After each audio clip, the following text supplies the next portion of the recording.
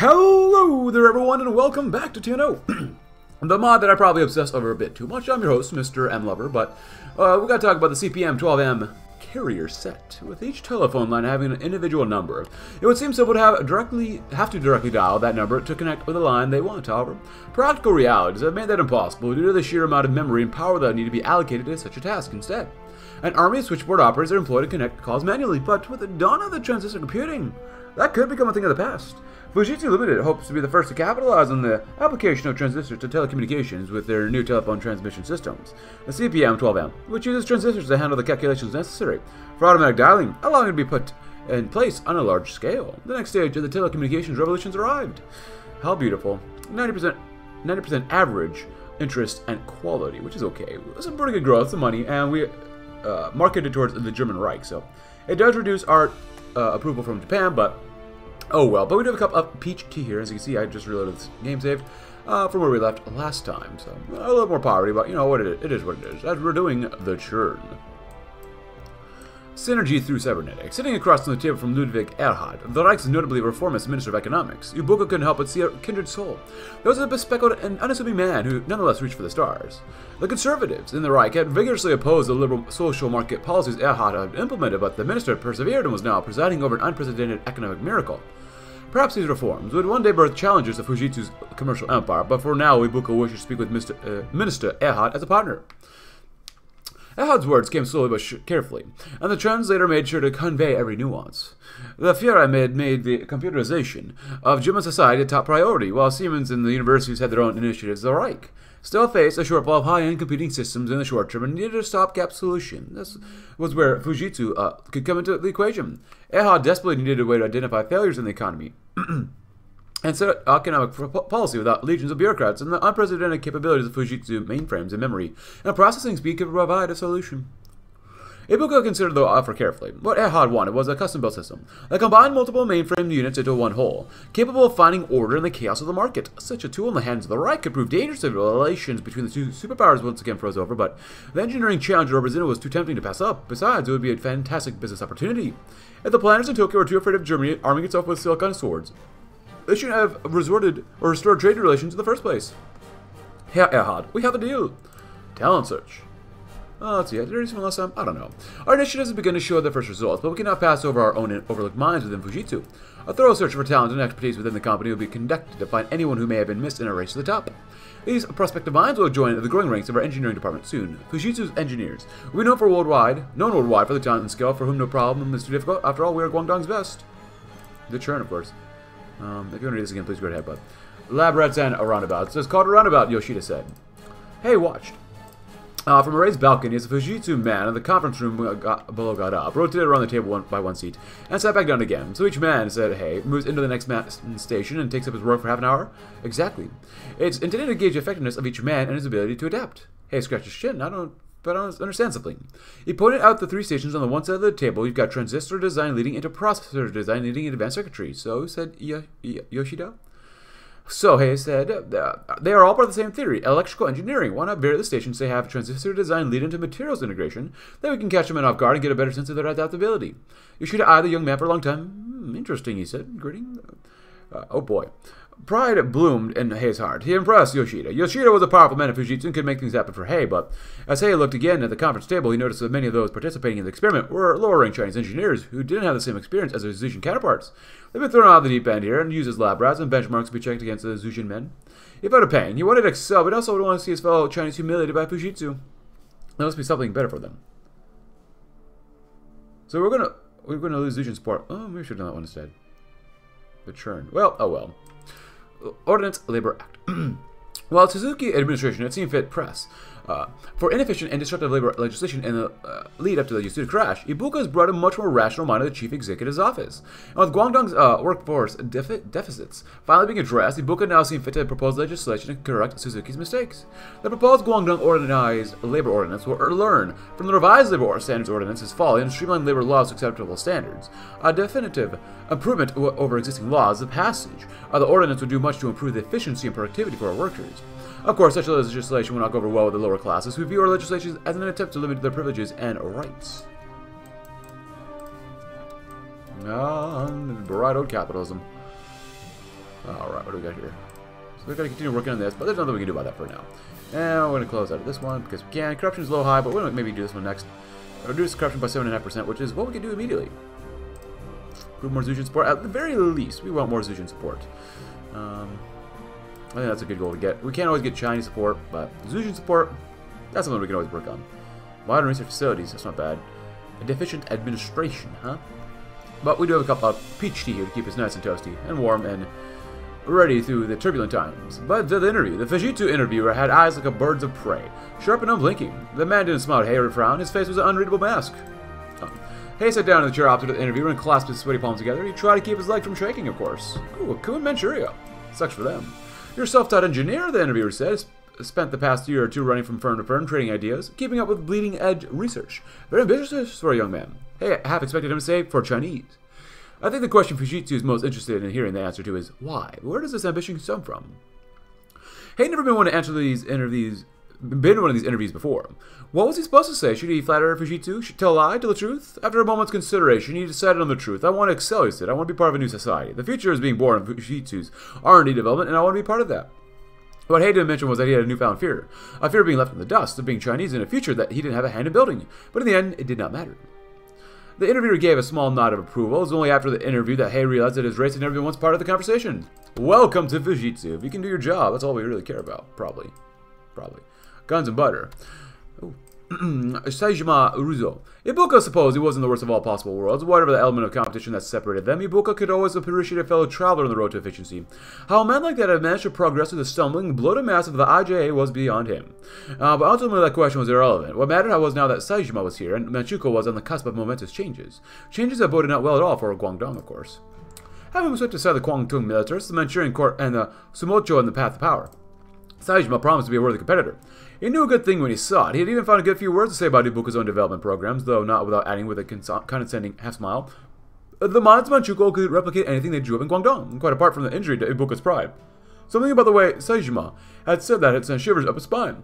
He had been able to stop thinking about that moment, the whole flight back from Sinking to Guangdong, Saijima's false smile etching itself into his brain.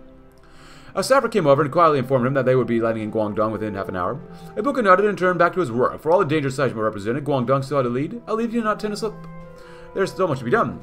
We got access to desperate economic decisions. Oh boy. Now get up with this one once again.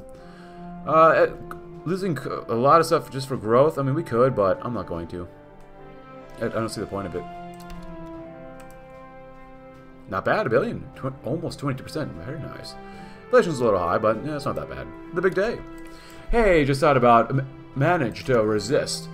Keeping his jaw from dropping as he passed through the Fujitsu laboratories. He'd seen the engineering labs before. Heck, he'd seen Fujitsu engineering labs before, but nothing on the scale. Men in white coats hurried up and down, making minute adjustments to machines of astounding complexity and transforming the plant's rare substances into the putty of the future.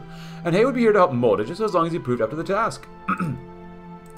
Machines. He was certain he could handle, but Hay was far more apprehensive about his fellow interns. Mostly of Japanese extraction, and several all years older than him. They met him with a range of responses, all extremely polite and apparently already knew of him by reputation, but something lingered behind the words. Hay's Japanese was good enough to deal with the basic communication and technical concepts, but he felt he was perhaps failing to grasp certain nuanced inflections. Discomfort? Condescension? Jealousy? A mix of all three? Well, it didn't really matter to him. There may be daggers in men's smiles, but what could they do? Any time spent ostracizing him would be less time spent keeping up with him. A luxury he doubted they could afford. He would do well here. He had to, but grow our own brains. It's not enough to hire the engineers of today. We must cultivate the geniuses of tomorrow. We'll spare no expense to those found worthy. The beacon of innovation shines ever brighter across the globe, salvaged from collapse by Ibuka's visionary embrace and renovated by Fujitsu's unmatched intellect. Yet at its foundation, glaring fissures remain: illiteracy, education shortages, two fatal ills in the system that have evaded our attention for too long, heinously band-aided by rapid outsourcing. How's one to redirect his path towards his destiny when his own vehicle refuses to obey its master? How's Guangdong to remodel itself as the brain of the world of its very neurons, prized intellectuals and their creations remain in the clutches of dim-witted outsiders? Intellectual autarky, above all else, shall be the key to unshackle our march of progress, and through decisive initiatives we shall give rise to a fresh stream of new scholars and researchers cultivated by Guangdong and for Guangdong. Ooh. Attended overture. Morita Chaos sat in his office in Sony's Hong Kong's headquarters, making a flurry of phone calls about Ibuka Masaru's newest ordinance. Morita was busy arranging lobbying of his own and other such measures to combat the organized labor Ordinance? Well, Sony's primary objective in the endeavor was to kill the ordinance before it could pass. Various contingencies were in the process of being drawn up for the unfortunate reality where such efforts were unsuccessful. However, Morita, his busy schedule of urgent phone calls was interrupted when his secretary informed him that a representative of Fujitsu was waiting to see him. With caution in his voice, Morita informed the secretary to let him in. The man who entered Morita's office was perhaps the plainest man he'd ever seen, of course. He looked like he was a tailor made to be as presentable and inoffensive as possible. In an incredulously monotone voice, the representative informed Morita that a company such as Sony should have no need for concern over the organized labor ordinance when it passed. Chief Executive Ibuka Masaru was willing to grant Sony operational autonomy in exchange for support, although he added that the decision ultimately rested on Morita's shoulders. As the representatives blabbered on and on, Morita swore he could see Ibuka's smug face and curled up lips beyond the representatives, and accepting the offer would only feed right into them. Morita wanted nothing more than to deny his offer of owning his slight Ibuka, yet he knew an olive branch when he saw one, and denying it could prove otherwise, or unwise. So with this one, increased quality, highly decreased industrial regulations, increase of workday, increases Japanese expat support, but decreases Chinese support, decreases Chinese opinion, and Zushin and Chinese dissent against the government will become more profound. Targeted exemptions.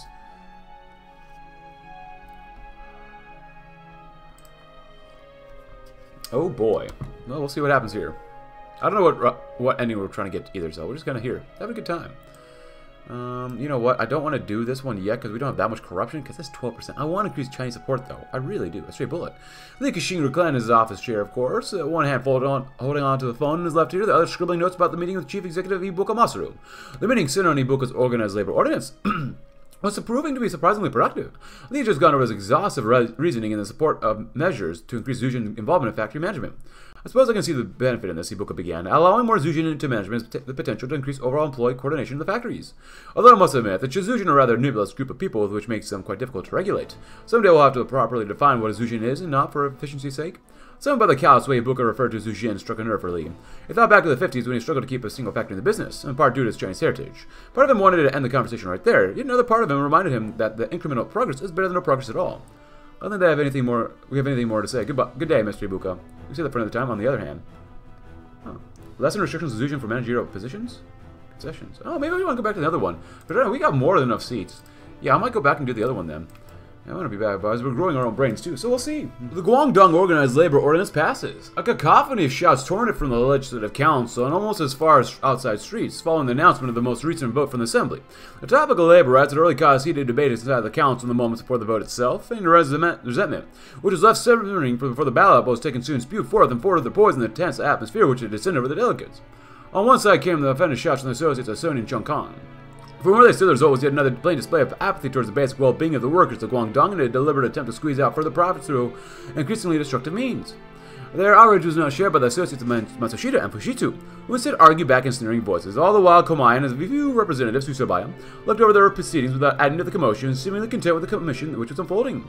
Meanwhile, Ibuka smiled in silent satisfaction. The shouts and protests of the council were beneath them, all while he focused was on the feeling of having successfully removed another roadblock to an efficient future. Progress will not be stopped. So we have that from the same earlier. We decreased Chinese support, which sucks. But we did do the organized labor ordinance with the concessions to Zushin. We lose a seat to Chongkong, and we get more Zushin support though. So, Zushin dissent against the government will be less profound. But now we're going to destroy all of our support. Pretty much. We could do that at the top. Low expectations on the street. Make sure the people below us follow us. Modern police ordinance. Maybe we'll do this one next. Domestic security has suffered tremendously under the past period of this government. It seems like no one before Ibuka was willing or more likely capable of reorganizing and reinvigorating Guangdong's depleted police force. Security services have to be developed on a fundamental level, bringing them in line with reality so that it is better prepared to strike at the rising criminal activity. Chief Executive's ideals will be put into practice and safety will be posed back on the streets. So, get more police. Nice. Exciting amendment. So, we shall see all. Organization of labor. The passage of Ibuka Masaru's organized labor ordinance purported to improve economic organization and efficiency on labor and production, was meant in practice with a significant harshening of life for the average Guangdong laborer. Oversight increased, and managers and bosses demanded more and more from the laborers for less and less rewards.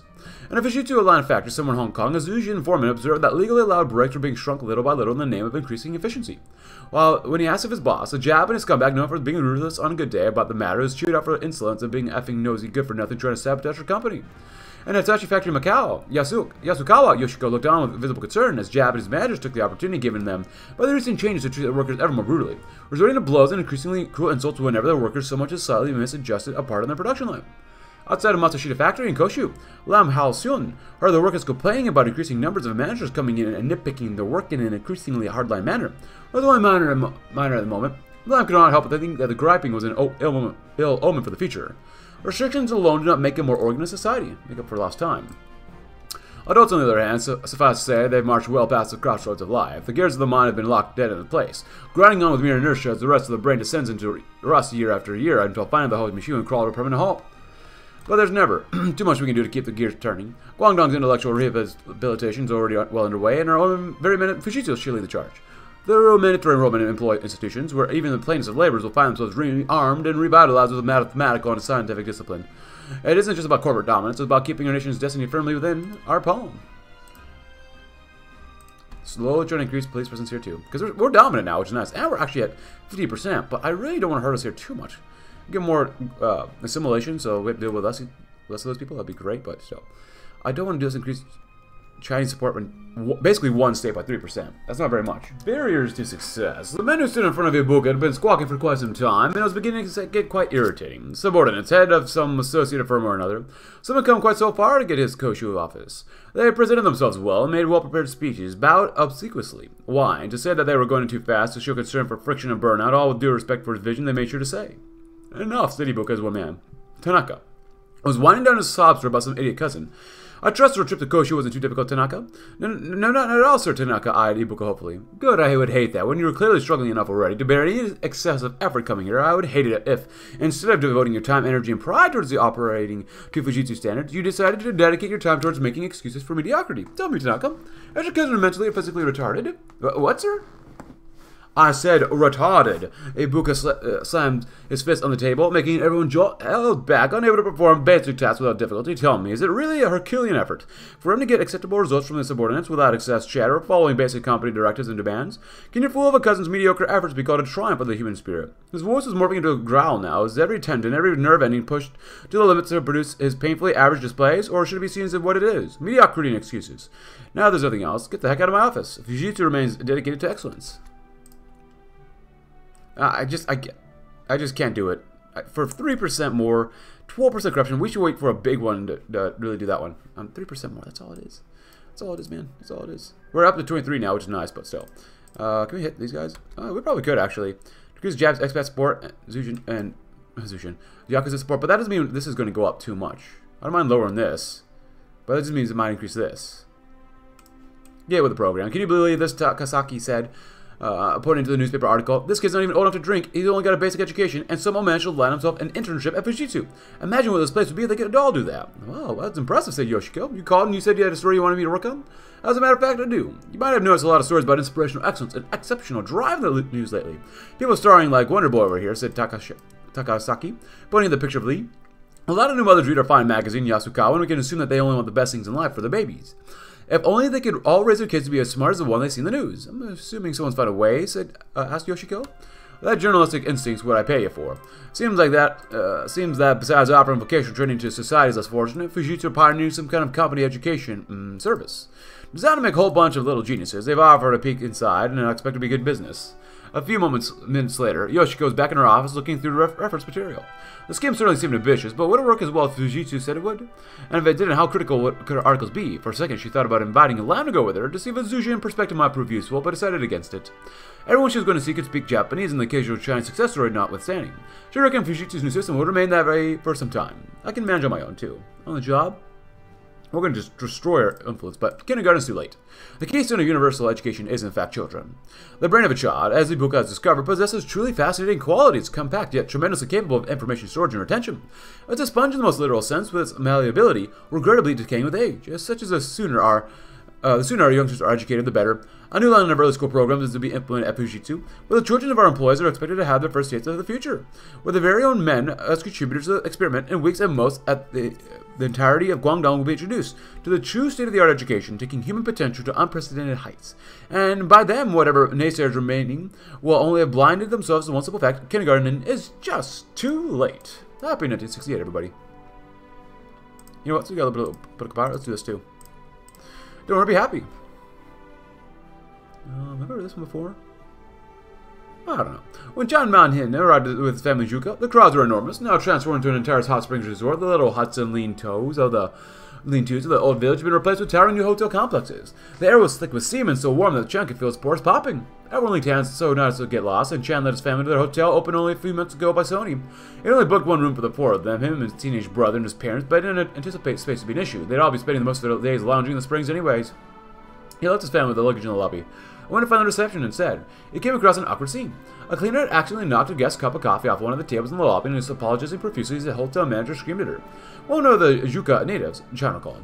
The poor woman looked like she was about to crumple under the onslaught. They'd all lost their homes to the developers once the first tourist site started coming here. It couldn't have been easy to see their entire lives turn into servants for bathers. Before he could go too far down that line of thought, Chung shut it off. It was their holiday, and he was going to use the opportunity to relax. Besides, it wasn't like he could do anything for them anyway. The room had not a speck of dust on it. Where are we at with this? 36 billion? Did we get it? Eh, maybe.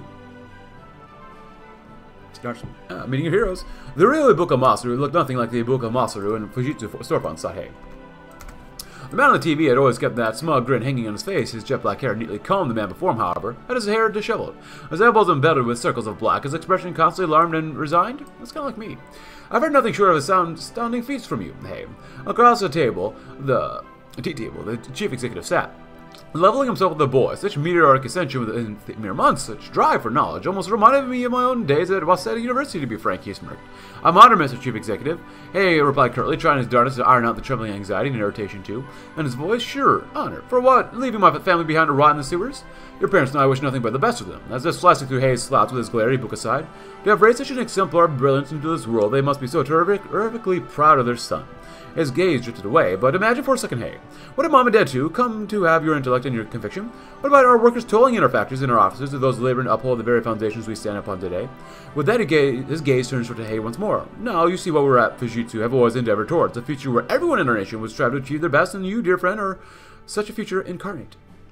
But first, let's start with Fujitsu, shall we? There's something I'd like your help with, Ibuka smiled, and rose and headed to the office door, and Hay, without even realizing it, rose to his feet too, as if a chunk of metal drawn to a magnet. He hated Ibuka, hated his cockiness, hated what he did to Chun, to Wai, to everyone, but somehow, as he strode after the president of Fujitsu Limited into the hallway, he felt something else blossoming within him.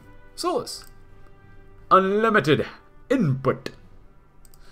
Better yet, the immense malleability of a child's brain before it falls into rust makes it an all-too-perfect vessel of innumerable data, formulas, algorithms, too precious a goldmine for have gone untapped by those excuses for educators before us.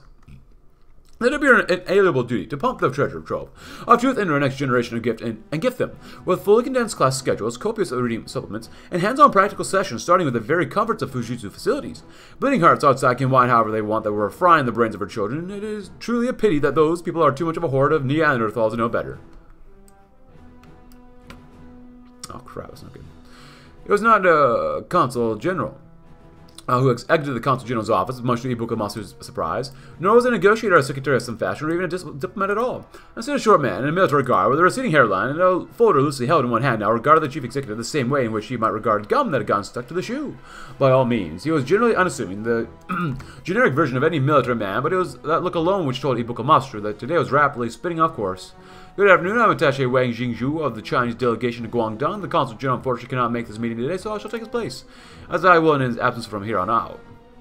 It's a pleasure, General. Ibuka Masaru rose to shake his hand, but his extended arm met with no response. Instead, Attaché glanced at the gesture, resoundingly ignoring it, and raised his folder to read from. Lieutenant General, but call me Attaché.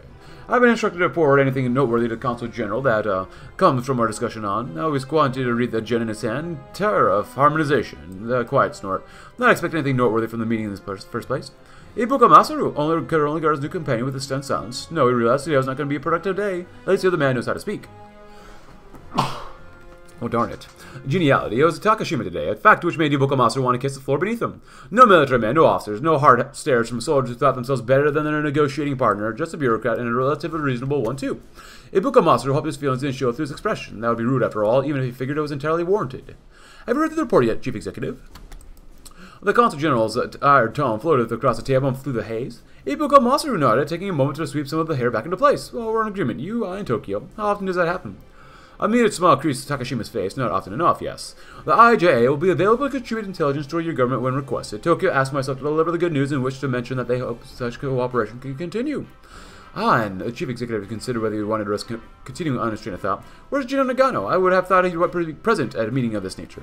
He's out on drills, I'm afraid. Scheduling conflict. Very unfortunate. Another smile from the Consul General. This time more relief than anything. Trust me, Chief Executive, it's better this way. No, believe me, I concur. And light discussion. And that concludes our agenda, Chief Executive. Consul General Takashima snapped his binder shut. Taking a drag from a cigarette, a productive meeting. All things considered. I'm sure you have other things to attend to, so I'll let you go early today. Oh, no, I have time. Sure, we can talk about other things in business. A polite smile slipped across Ibuka Masaru's face as he reclined in his chair. Sunlight is beaming into his eyes. Tell me, Consul General, how are you finding Guangdong? Hope it's suitable for your interests. Oh, yes, it's an interesting city. Surely. Very active. There's a bit of reluctance in that answer, but Ibuka Masaru thought, so he pressed a bit further. Active? Is it as active as, say, Tokyo or Nanjing? Well, there's not really much to like about it, but the food is quite good, and the weather's relatively good, but I can't say I don't miss home. I suppose anyone would, and I do wish that I had the good fortune of some of my colleagues. A senior position in the foreign ministry or a good ambassadorship would have been quite nice, yes. Ibuka Masaru let the man reminisce further, but he'd heard what he needed to. Of course, the Japanese viewed Guangdong as a second-rate post, something that was beneath their talents.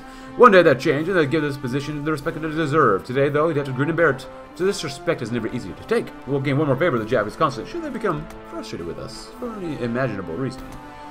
So for this one, I don't mind increasing Zujin and Chinese support. For 7.5 or even less, I'll do that one. Just because I think that's worth it. Oh, crap. There you go.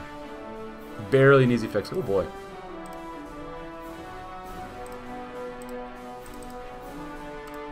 We still have to be down here. So 51% not great. 26% is a little bit better, but not a huge amount, but you know, whatever. Where are we at? There we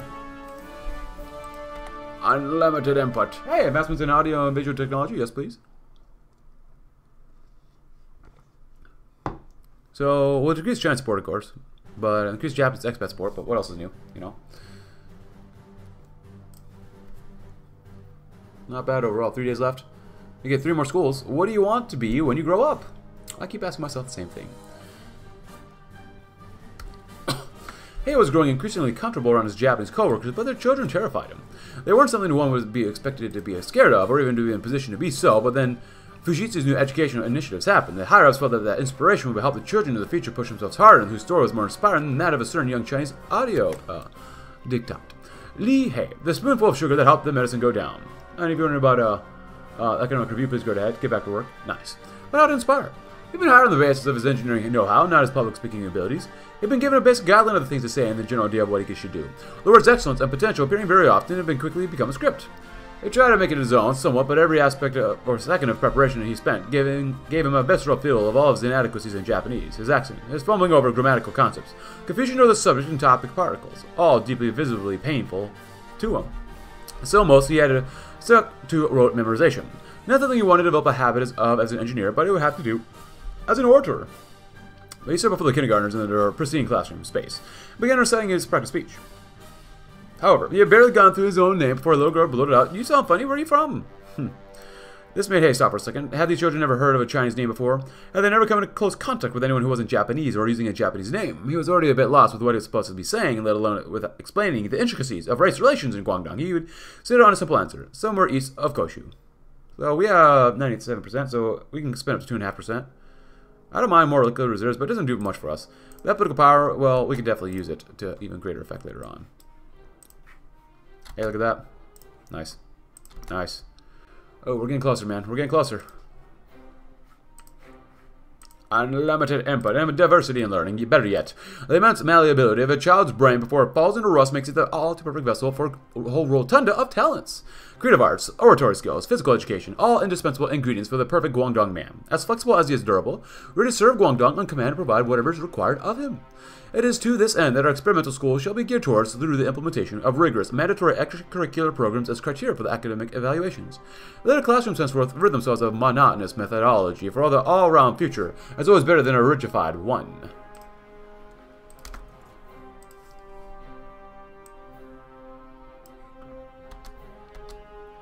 A tiny bit of corruption. Oh, this will be done in 30 days. You know what? Within 30 days, that's fine. You can do it again.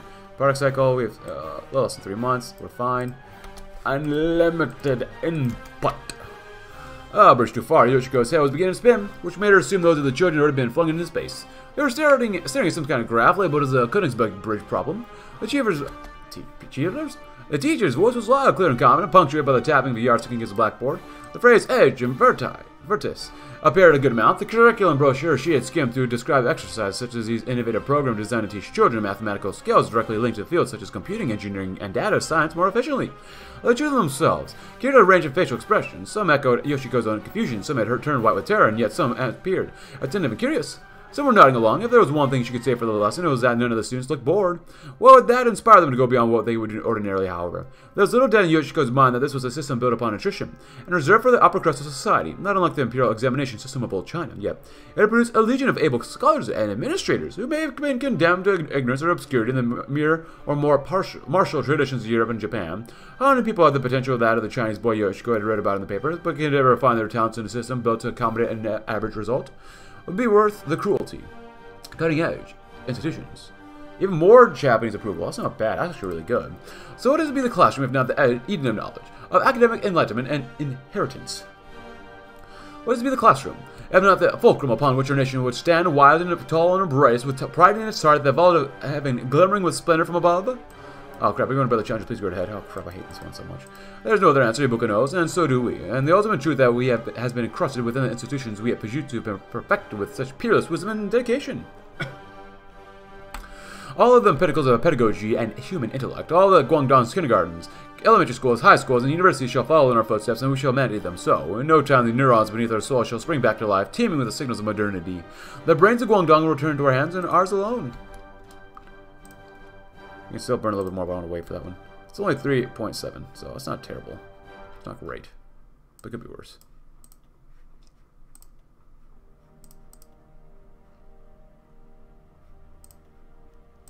Hey, advancements in data storage, nice.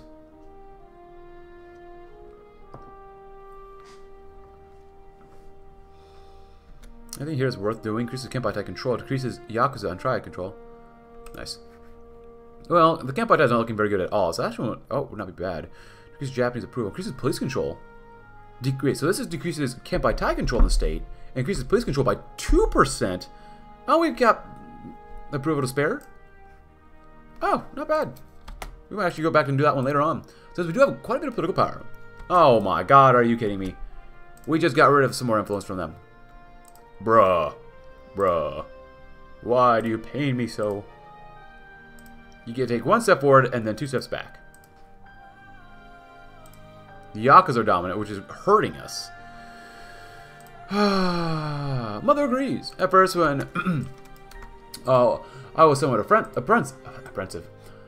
apprehensive, but I think the results speak for themselves. My son used to hate school, but now that's all he talks about, says Miss Onodera, age 34. I've been seeing all these young Chinese geniuses in the news lately, and it made me worried about that the Japanese youth are slacking off in the pursuit of the Pan-Asian future. Thanks to the chief executive and Fujitsu's new program, we'll pull ahead in no time flat, Miss Sugahara, age 42. I'll admit, I'm a complete dunce when it comes to mathematics, so much so, when I first started hearing my 10-year-old talk about Leibniz, I thought it was going to be fed German propaganda. Now my kids are practically even calculators, says Miss Kondo, age 39. This testimonials all agree that the Fujitsu method is a surefire, effective way to raise your child to become an adaptive, skilled member of the modern technological workforce. Our state will be the technological center of the world, and our youth shall be its envy. Stand up today. As we're on the job. So it begins the rebirth of the Guangdong mind. From the assembly line to the lab bench, even the most uninformed over men shall be accompanied by the finest of learning supplements and the wisest of instructors. Over men keep the hands occupied, their minds would already be ascending, slowly but surely, up the gleaming stairways of academia. This is how complemented by Fujitsu education institutes. They shall forge themselves into as much learned laborers as practical thinkers, beacons of diligence and wisdom to inspire the rest of Guangdong's labor force and the perfect flag bearers for our future. This is disgusting. Off the clock. So begins rekindling the Guangdong spirit. Ibuka himself has purged the very concept of recreation from his dictionary. Needless to say, as lieutenants of Fujitsu, Guangdong's very nexus of innovation are expected to follow suit. No longer will redundant, inane spare time will be allowed to clog up our schedule and leave our minds ultimately rot or untimely rot between shifts. Meals and bed hours, only the most refined of academic workshops and laboratories will remain, chiseling the thirst for knowledge back into the rustling brains of our workers blow by blow, because we are blowing hard here.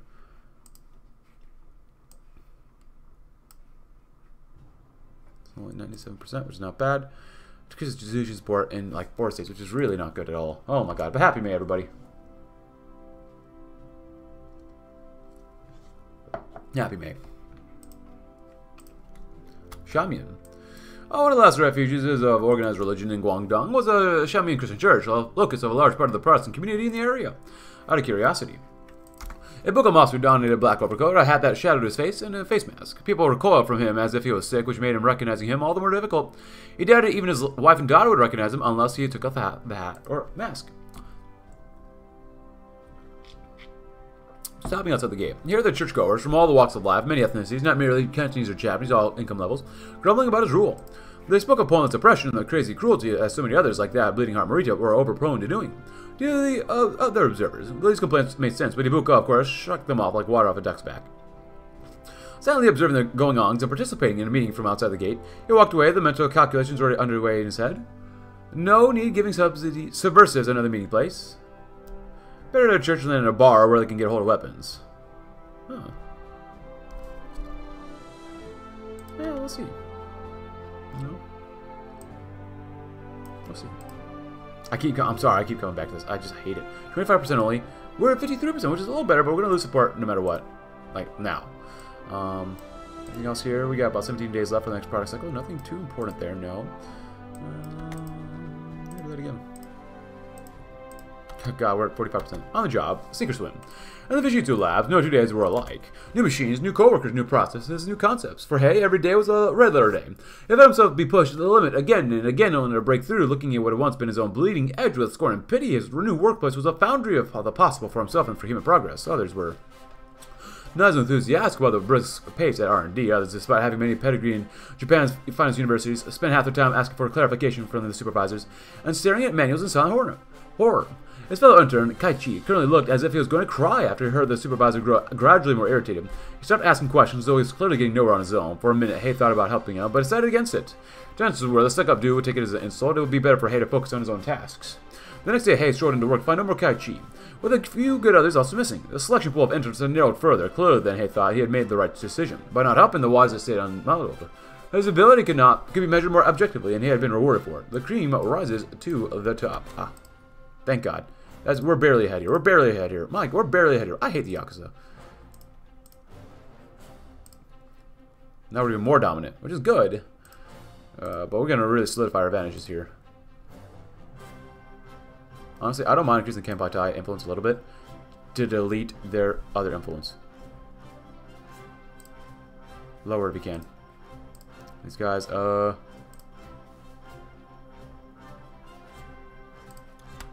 yeah, that's not great too, but you know, it's better than nothing, I guess.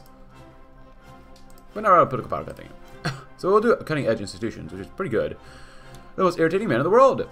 The only positive that came with Sung Guang. Oh, I think I've read this before.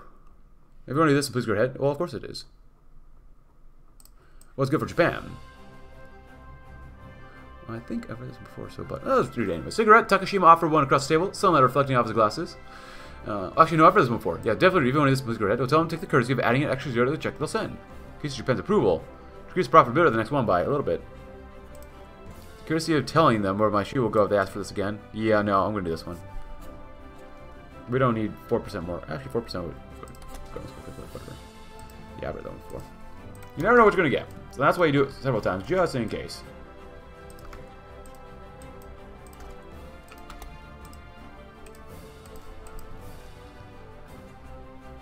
Nice. Prime the pump China. 4 days left. Here we go. Fair enough. If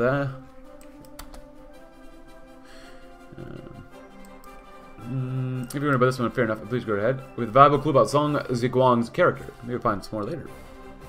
Nice. Suppose we want to do a focus research, but we're going to wait.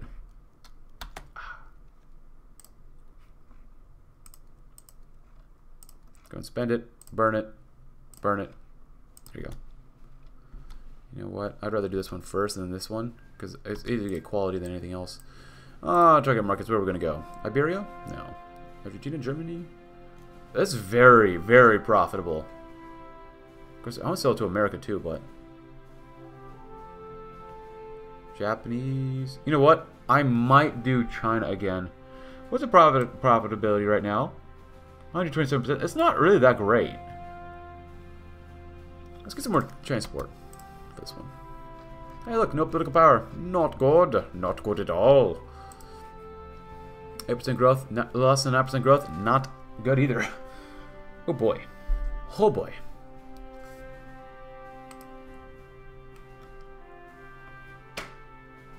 But where are we at now? Oh, look at this. Give freebies to the Chinese. 15 and 35%. Not fantastic. 40 and 35%, which is better. No, we'll do this one.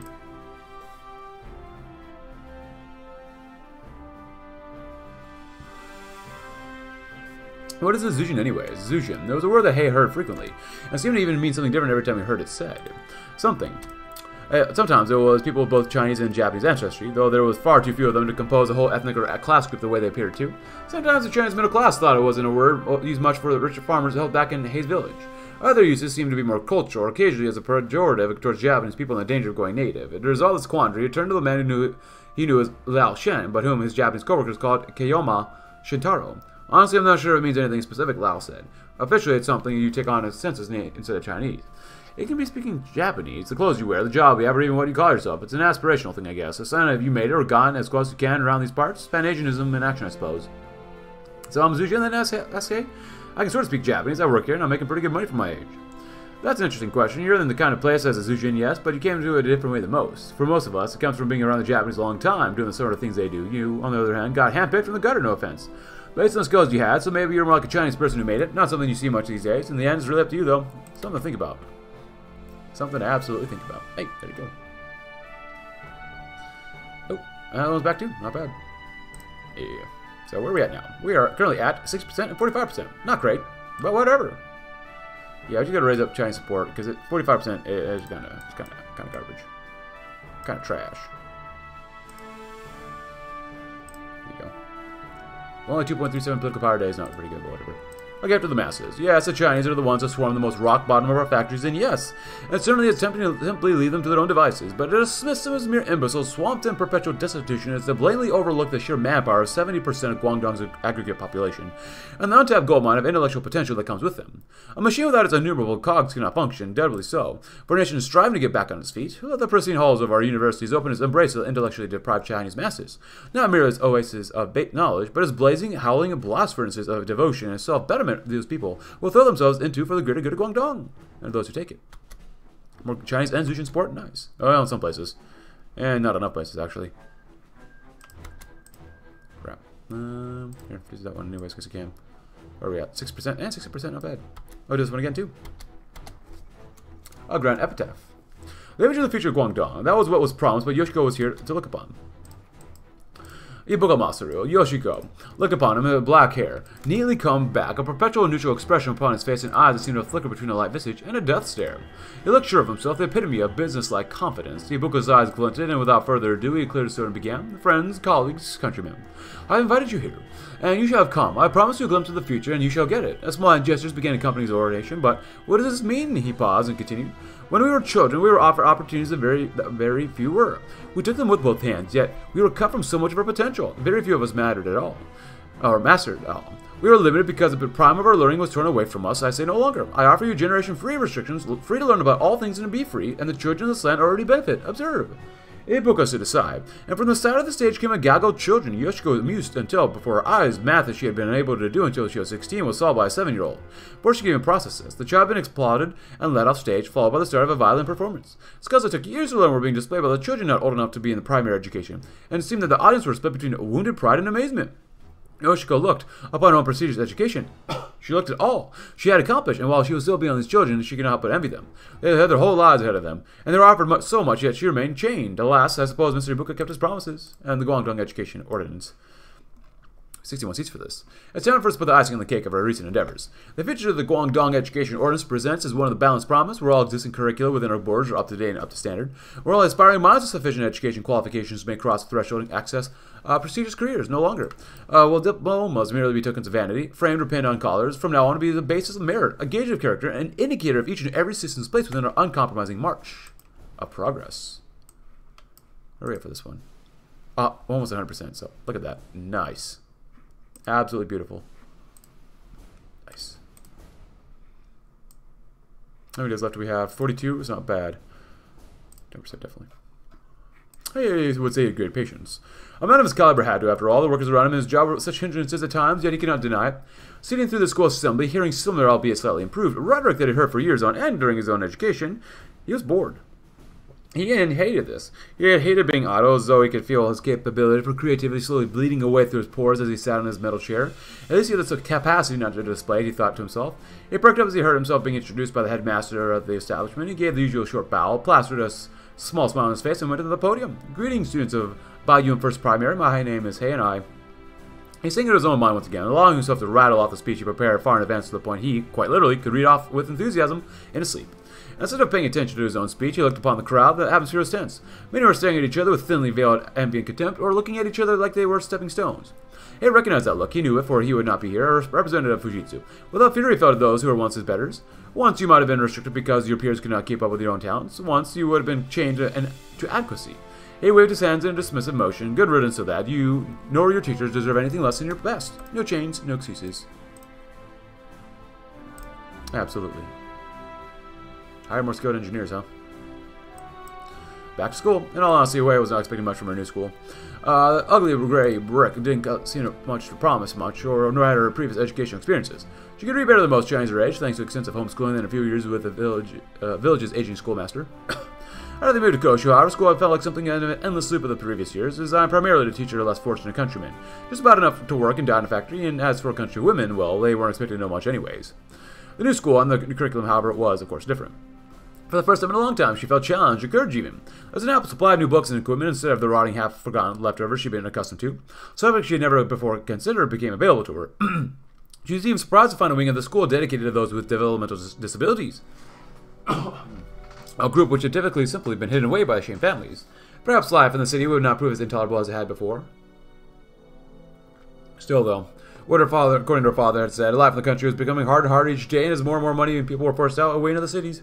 New schools seemed to aspire to instill more ambition in the populace, but for what? To become a slightly more skilled factory worker? Another brick in the wall? Yeah, we're going to go with this one? Sure, why not? Getting more interest is always difficult.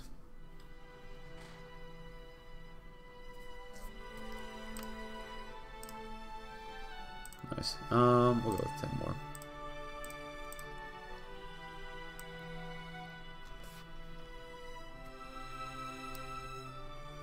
There's a 1 for 25 again.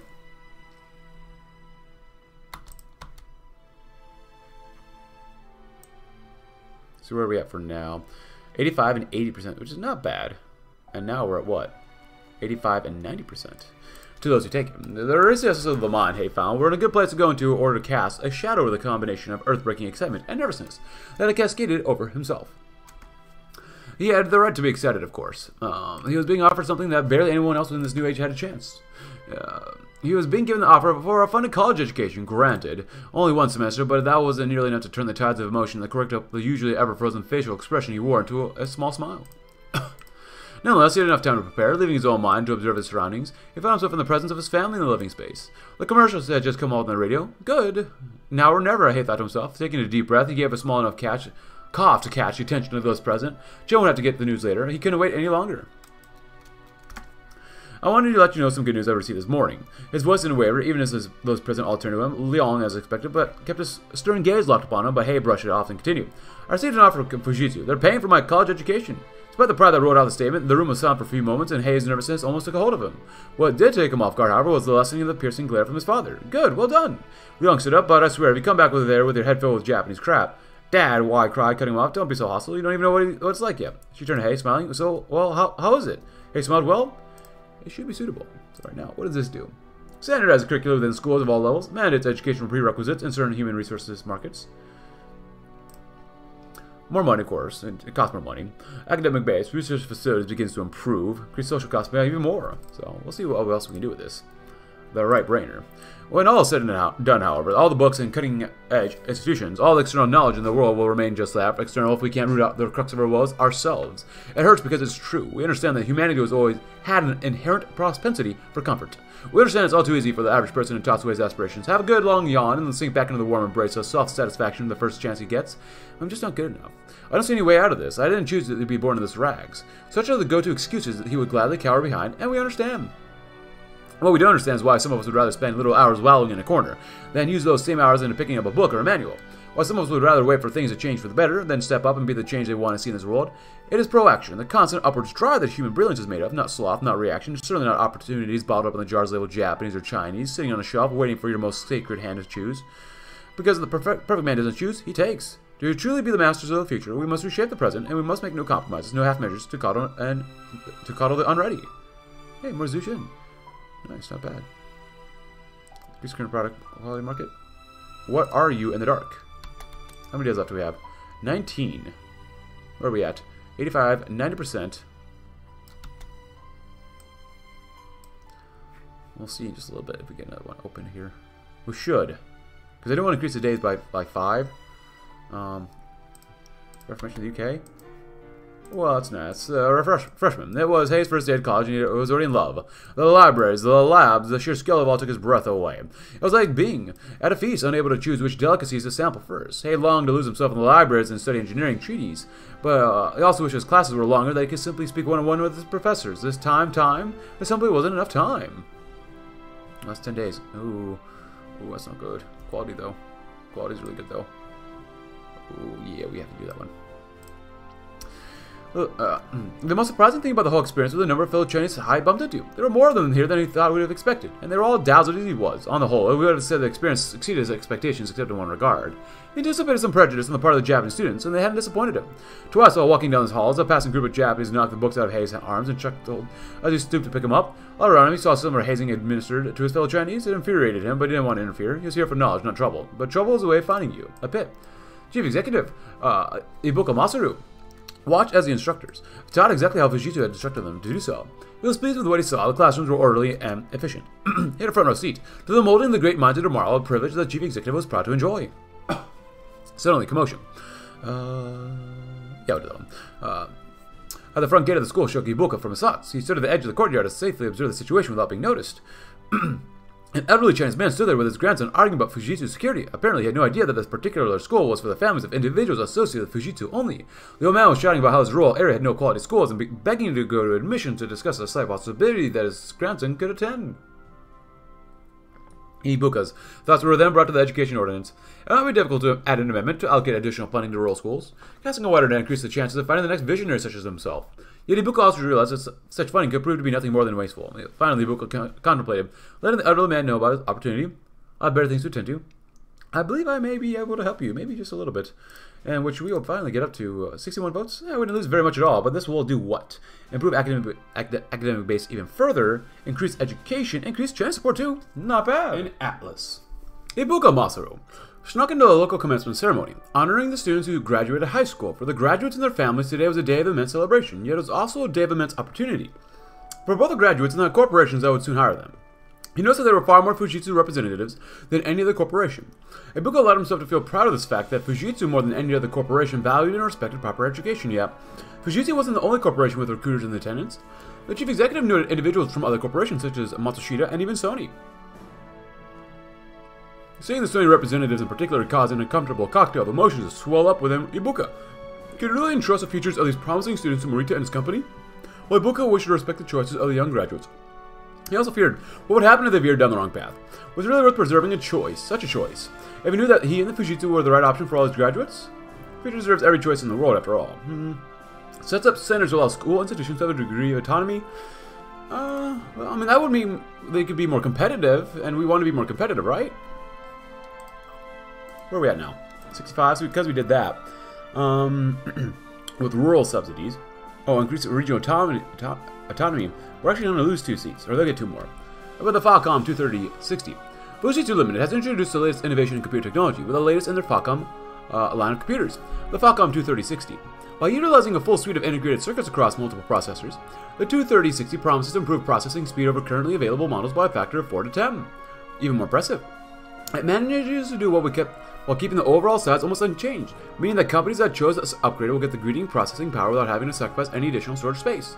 The introduction of integrated circuit promises to revolutionize computing, and Fujitsu will be on the front lines. It seems Gordon Moore is right. Average up 96.25% quarter. So we lost 2 seats, but we'll get 3 more in the end. And it increases China's opinion by over 7%. That's pretty decent, I'd say. We can leave that one open for now. Corruption is still a little higher, but now it'll be above 50%, which is pretty good. The House always wins and increases Chinese support. Not bad.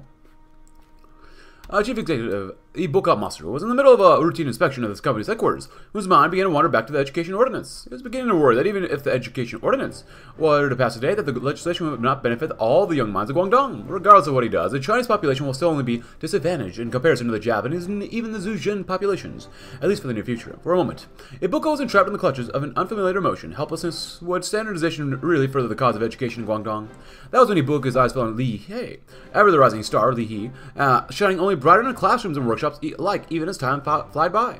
Standardization would allow more like him to be noticed. The brilliant and visionary would shine through despite their backgrounds. Standardized education or evaluation, therefore, might not fix the root problems of that Chinese face, but what definitely would do is rinse the dirt off the pearls. Reasonably, one could say it was enough. It is found way. Yet, if there are only more like you, national testing mandates national standardized university entrance exams. This is going to be a very comprehensive one.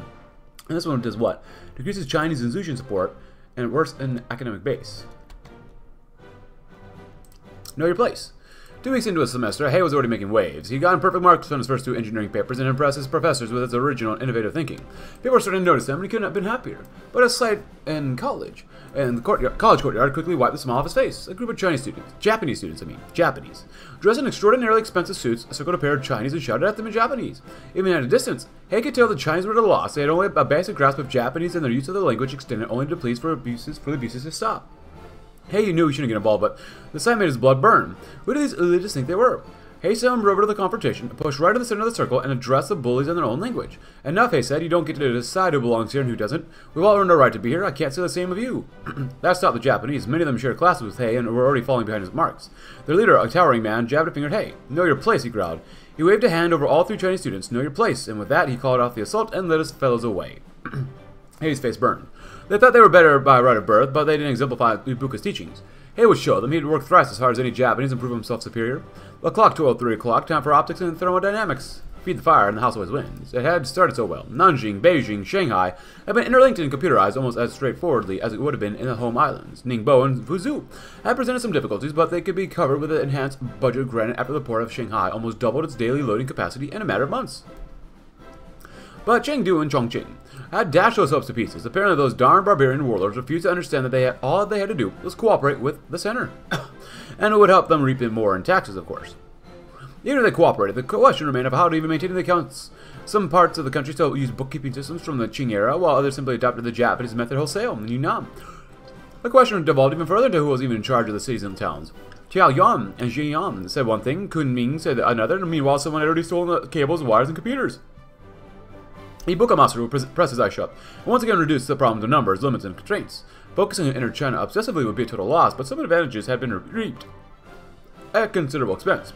Fujitsu had essentially become a key component of the government's administration, something that he would certainly help in the negotiations back at the 3 Pearls, and one could always interpret this as an investment that could lead to more in the future. An investment. Is that all China will ever be? An investment? Perhaps. Ah. And it passes. The right brainer. So if you want to read this again, please go ahead, but so. Get more Zhejiang support. Well, I guess we'll kind of go through too, but we'll see. It passes. A pitched verbal battle sprung up inside the Legislative Council as allies of Sony faced down their Fujitsu aligned opponents. Morita led the charge with sort of a darting accusations, going so far as to describe the measures within the bill as proof of Fujitsu's continued detachment with basic morality. It was a remark which was met with equal measure of the praise and jeers from the council's representatives. Ibuka himself allowed a sneer in response, but nothing more, preferring to leave his supporters to fire back with their own charges at Morita. However, the structured formations of the debate soon dissolved into a free-for-all amongst the associates who were not aligned with the Fujitsu, as they scrambled to determine the validity of each article. As no clear opposition was forthcoming, the vote unsurprisingly came out in Fujitsu's favor. And with the bill's passage, the new standardized curriculum would soon become another venture operated under Ibuka's relentless vision, another success. So, real subsidies, of course, which is nice, increases Chinese support, but ultimately decreases Chinese support overall, which kind of sucks, but... Decreases Chinese support even more. Oh boy. But poverty could become better. But we lowered Chinese support, which is not good. Lower Chinese support. We're always lowering Chinese support. Ultra modern architecture. We cannot replace the buildings we just demolished with uninspired hunks of steel and cement. That'd simply be cutting out a diseased organ and replacing it with a tumor. A better society must be built from the ground up, and that includes the very streets they walk on. The best architects in Japan, even from outside Fujitsu if need be, shall be summoned and enlisted. 70 years ago, American architects conceived of the beautiful city. City Beautiful movement, and now it shall be a city realized. Nice. We could do this too, that'd be pretty good. Voting that one first. Surreal sights. Increased market demand. Rays of light showed above the window blinds, illuminating the newly opened letter lying on the desk. In the center of the room, Yamauchi and Yokoi were talking animatedly. A small retinue of technical staff were gathered around, giving advice where necessary. The letter recently received by Nintendo had been from the Fujitsu Limited, and celebrated the company's recent innovative streak. Unfortunately, there was still a caveat. Markets demanded constant expansion and innovation, demanded the creation of new desires for consumers to satiate. Novelty toys were a start, but they wouldn't be out of it, or wouldn't cut it. It was time for Nintendo to embrace the future of electronics. If it had only been a little while earlier, back when Fujitsu had first assumed power in Guangdong, Yamauchi would have found this a daunting task. However, he had been rejuvenated by Fujitsu's recent drive for innovation. As soon as he read the letter, he called Yokoi into his office to begin brainstorming new ideas for the next generation of Nintendo products. It had been a long night with many unworkable concepts being rejected, but eventually something feasible fell into place. Yamauchi and Yokoi settled on designing an optoelectric pistol, a light gun. The toy would be held by a player and used to shoot targets, displayed by an overhead projector. As well as being a technological marvel, the game would feed well into the militaristic zeitgeist. Should the game prove popular, then a collaboration with the Imperial Japanese Army would not be out of the question. As the night developed into the early hours of the morning, the meeting was adjourned and the team of advisors dismissed. It had been a resounding success. The next step in consumer entertainment had been conceptualized. Commercial power grows out of the barrel of a gun and surreal sights. Everywhere one goes, hastily prepared papers in Japan and Japanese and Chinese are put up in employment centers. There's a common thread of these announcements. One must have a degree or higher. An education may even be considered to be hired. Not entirely unexpected. Chief Executive Ibuka had pushed through such measures, yet these restrictions were implemented almost overnight before anyone knew what had happened. Equality of opportunity was a phrase of the day as Fujitsu's memo passed through the education ordinance, yet for the Chinese, such things never materialized. Quickly parsing through characters printed on a paper taped onto a window, a worker shakes his head. Degree requirements, 4 years of higher education, all things he and most everyone he knows will never get. It's plainly and painfully clear for everyone who has half a brain what they're trying to do. Jobs hiring, Chinese need not apply. For the Zujin, they are split down the middle. The requirements that the ordinance imposed are divisive, both figuratively and quite literally. With Zujin, jobs being segregated by what degree and what major one gets. The population was suddenly beginning to be divided by education. Looking at a small restaurant, one can find a few businessmen talking among themselves, discussing the implications of the ordinance. One makes his case. Things will improve with this measure, as it forces them to compete and do self-improvement educationally. Other, thus privileged, frets over what will happen to him. He doesn't have the resources to afford a higher education outside his major. None shakes his doubts about what might happen. For the Japanese, there's unbridled opportunity, and without much competition, things are easier. Guangdong is a pearl of an oyster. There is a student in the employment center, looking at the paper taped on the window. He read through the requirements, something about needing specific degrees for specific jobs, something about needing certain majors for certain jobs. He nods and moves on, though, with a lighter step. He'll have a job in the future, though. Good for him. Yoshiko and the model learner. The education ordinance and its fate set off a flurry of activity in the educational institutions of Goshu, not least in the university where Lihei, now increasingly known as the model learner, was embarked on a journey to unlock his potential, as Ibuka would rather repetitively put it. Yasukawa Yoshiko found herself as the most recent of the journalists sent to interview this model specimen, as her editor semi-ironically called him. She found Hei to be a well-spoken, intelligent youth, but with one prone to going on small tangents here and there. The conversation twisted and turned past various subject matters before coming to the matter of Zujin and its meaning. Hei expressed his deep interest in the subject, speaking about the complexities of the social class with which he was increasingly beginning to identify. The definition of a Zujin is nebulous. Some call them traders, others call them loyal assistants. They may be Chinese or they may be Japanese, but they could be even neither. At times, the concept seems more cultural than ancestral, as a conscious choice. To accept and participate in a Guangdong society, is there something else? This intrigues me. Yoshiko noted gravely in this interview the fact that Li Hei was where he was because of a Fujitsu grant and Ibuka's personal acknowledgement was likely to be yet another Fujitsu PR win. Yet as Yoshiko headed home, Hei's comments stuck in her mind. Could the model student attain Zujin status solely by excellence in nurture? Was she herself a Japanese living in Guangdong, a Zujin in her own right? But in a society where everyone was striving for excellence, surely the reward was a darn sight too narrowly defined. Property's only getting worse, and we're working on schooling, which is good. Cool. Don't have that many special forces, but whatever. I do that one anyways. Alright, so with this one, we can do this one. We don't really need 12% yet. How much is it going up by every month? 7.5% is pretty good right now. And gives us more Zujin support, which we're just beelining towards completely. Nami... Koryu. My apologies for leaving ahead of you. No, thank you for your hard work. It was a dark evening in Koshu, and the setting sun was clearly visible in the streets that were not smog-ridden. Yasukawa Yoshiko walked out of the office of the Canton Fujin Koran with an envelope in her hand, which contained her massively increased pay for the month. Her article in Li Hei had been published some time back and had been one of the major contributors to her magazine's popularity. It of course said that article had managed to balance insightfulness with lockstep conformance to Ibuka's vision. She kept walking through the newspaper district in which she worked. Looking to her left and right, she saw several newspaper and magazine firms that had rejected her right after the Yasuda crisis, going through the motions of closing down. One in particular just had the last day of work, and grim-faced or weeping employees were leaving with their boxes in hand. On the other hand, it seems everything's going my way, and I've got myself to thank for that, Yoshiko thought to herself more than with a little pride. She was about to congratulate herself more when she saw a familiar police officer, and the man she knew as Hayashi, directing pedestrians down the streets. He seemed rather absent-minded to Yoshiko's by now experienced eye. Yoshiko had things to do in self-retreat, so she didn't waste too much time with the policeman. With a brief thought of, I do hope he's doing all right, and she kept walking home. That night, Yoshiko ate and drank twice the amount she normally did, and felt very happy. Well, someone's feeling happy. Because right now, this one is dangerously close. That's pretty close. Very, very close. Oh my god. Way too close for comfort, and way too close for comfort. Not close enough. My god. The wonders of college life. It was after dark. Moonlight streamed through the window, while listening attentively to Hei's description of college life. The libraries, they said, are bigger than anything you can imagine. More books than you can read in 100 lifetimes. And lectures are given in rooms 10 times the size of our house. And the work, it's hard, but I've been spending a lot of time studying after hours. Hei passed a hand over the stack of books beside him, and for a fleeting instant, a sad look crossed his face. Why leaned in? What's wrong? She asked. Hei shook his head. Nothing really, just got a bit sentimental about where I am, that's all. He careened his head upwards towards the ceiling, and a sigh bursted out of his mouth. Japanese kids hate me because, fellow Chinese folks aren't exactly buddy-buddy with me either, and not every day spent being green-eyed at my papers, they spent booing at my oral Japanese. He shrugged. To each their own, I guess. At least for me, that's less hours talking to blockheads and holier-than-thous, and more time spent on learning, practicing, and actually being productive. Well, I put a hand on Hei's shoulder. It must be so hard not having anyone to talk to, but at the same time, you're doing amazing things. I guess I couldn't say how proud I am of you, Hei. Hei laid his hand over his sister's. You better be. He smiled, and here's the moral of the story. Textbooks, labs, every school and student under the sun has them. But if you want to find out what kind of person you want to be going for, make something out of yourself. Like what I'm doing, guess who you'll have to count on. He paused and stared into wide eyes. You. Come what may, you always have you. What you are in the dark. It had been a good day for Li Hei. Earlier that day, he sat down with an executive from Fujitsu and sold the company man on a new transistor he designed. When the meeting ended, the man made it very clear that Hei had endeared himself to Fujitsu.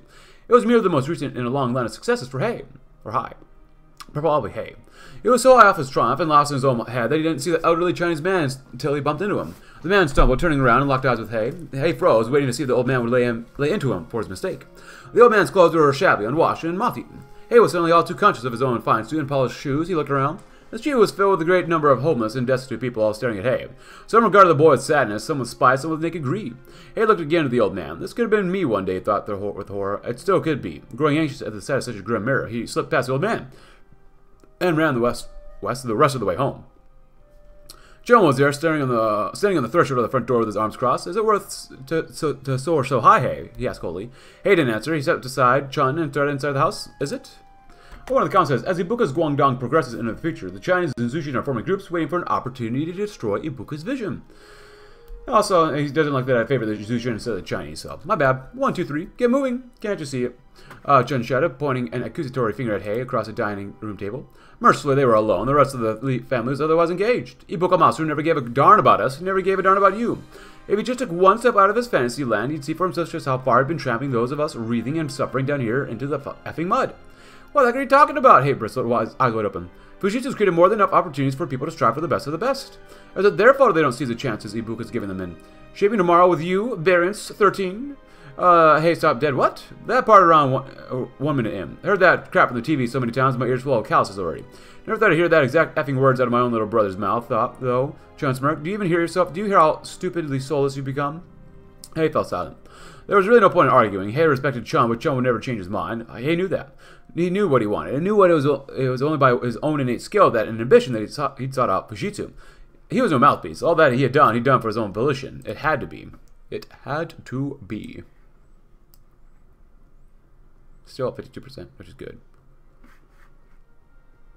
Reducing corruption would be nice. 7.5 up to 9%. We do that one. Hey, investments in household electronics, nice. Hey, that stain's finally gone. Goodbye, stain. Product cycle, gotta love it. Where are we at right now? Almost 20%. Death is still pretty bad though. Huh. The finest money can buy. Ultra modern architecture, and then we'll talk about architectural innovations. Expand the impoverished. There are too many neighborhoods filled with decaying shanties, sunken sidewalks and crumbling apartments, large families crammed into tenements, drifters curling up in alleyways, peddlers and panhandlers clogging every street. Some look at this mess and see vibrance and authenticity. Ibuka sees nothing but waste, the waste of perfectly good land. It'll have to go up, obviously. The hovels will be bulldozed, the streets will be leveled and properly drained, and the slate will be wiped clean for something better to come along. What about the residents? The soft-hearted simpletons will cry. What about them? They're free to go, as long as they don't come back to stink up the new and improved neighborhoods. Architectural innovations. Even though Hei still had to stay on his toes just to keep up with the conversation. He'd make a middle-level designer with Fujitsu, and this had opened the doors to some architectural and city planning meetings. He was in one of those meetings right now, and seated around a map of the three pearls, discussing the minutiae of bulldozing a high-density urban sector and replacing it with an overland transport hub. His Japanese had improved substantially, but he still found himself missing things in the meeting. He at times was uncertain whether a man had used a common Japanese phrase, or a technical term unique to the transport industry. He was so focused on the conversation that he didn't realize he had an intense look on his face. Oda, one of the experts in the rail transport, noticed the look, pointed to Hei and laughed. Look, the boy's fist is so scrunched up he looks like he's trying to pass a kidney stone. A small laugh circled the table. Hei frowned. At least I'm actually putting effort into my work, he replied. His Japanese in that sentence was perfect, and the other execs took notice. They nodded approvingly at Hei's feistiness, but Hei was unsatisfied. He looked again at the map of the pearls. There had to be a faster way to clear the sector for construction. Hei would find it. But what are the people living there? We don't talk about them. I want to do that one, but you know what? We don't have enough corruption still. I'd rather focus on this over here. Like, lowering all this other influence is important. Because right now we're almost at 100%, so I'm okay with lowering this. But lowers Yakuza support.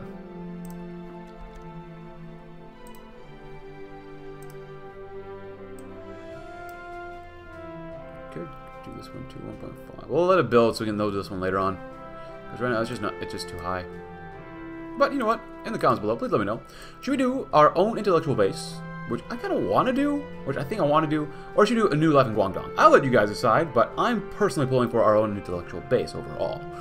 But cities of the future, things are running so much more smoothly now that construction has been underway. Like a powerful motor finally fitted a suitable electricity source, our society can finally reach for its full potential now that its base has been improved. A beautiful city does create a beautiful society, but architectural renewal is far from our final concern. What good is a city without the bright minds that inhabit it, prosper within it, and bring in the revenue to sustain it? But if you enjoyed the video, leave a like, subscribe if you're new, check out my Discord link in the description below, and I'll see you tomorrow. Let's continue to see what else left for Hei, everyone else, and see if we can beat the crap out of the Yakuza. Thanks for watching. Have a great rest of your day.